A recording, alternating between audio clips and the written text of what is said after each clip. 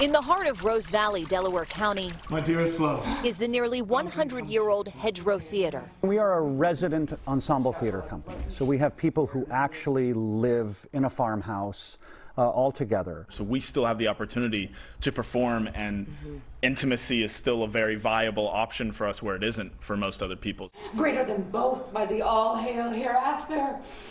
In this pandemic, the performances are moving online to help Hedgerow stay afloat. We're trying to do a monthly membership, so, Netflix for theater. This production of Macbeth will also be available to schools virtually. Normally they have to come on field trips to see theater and stuff like that. So we're going, well, why don't we bring that to them? Less than 2 miles away is the Media Theater, another historic setting where the pandemic forced the company to get creative. We are now just focusing on our educational programs for children, and we have an adult acting class as well. We all have to wear masks these days, but imagine you're acting. How do you read the expression on another actor's face when you can't see their face? I'm going to be teaching a lot about the eyes and how the eyes are the window to the soul. Even if you are smiling, you can still see it by the eyes and your eyebrows.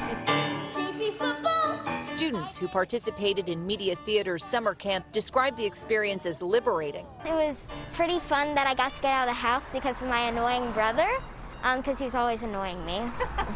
Thy letters have transported me beyond this ignorant Back at Hedgerow, I wondered about being cooped up during COVID. Certainly you're taking advantage of living together, but that must get a little nuts.